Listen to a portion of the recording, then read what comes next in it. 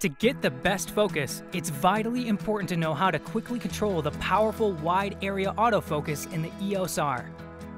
There are several different ways to move the AF area of the EOS R. The most basic way is to press the AF point button and use the four-way control key buttons on the back of your camera. Need a quicker way?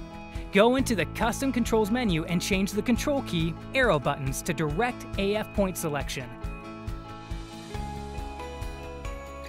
Now press any of the four control key buttons to move your AF area up, down, left, or right. You can also press the AF point button and turn the main dial to move the AF point from side to side, or the rear dial to move it up and down. If you move your eye from the viewfinder, by default the LCD monitor will become active. Tap the screen where you want the AF area to be set.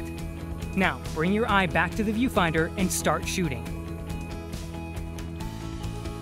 There's no need to look away from the viewfinder if you enable Touch and Drag AF. This option lets you look through the viewfinder and run a thumb over the surface of the LCD to move the AF area.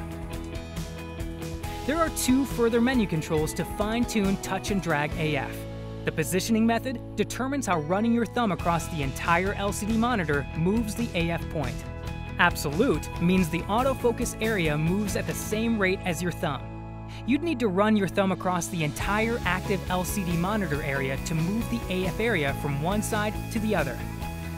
Relative lets you move your thumb in short, multiple movements to move across the entire picture area. You can also define the active touch area of the LCD monitor for Touch and Drag AF.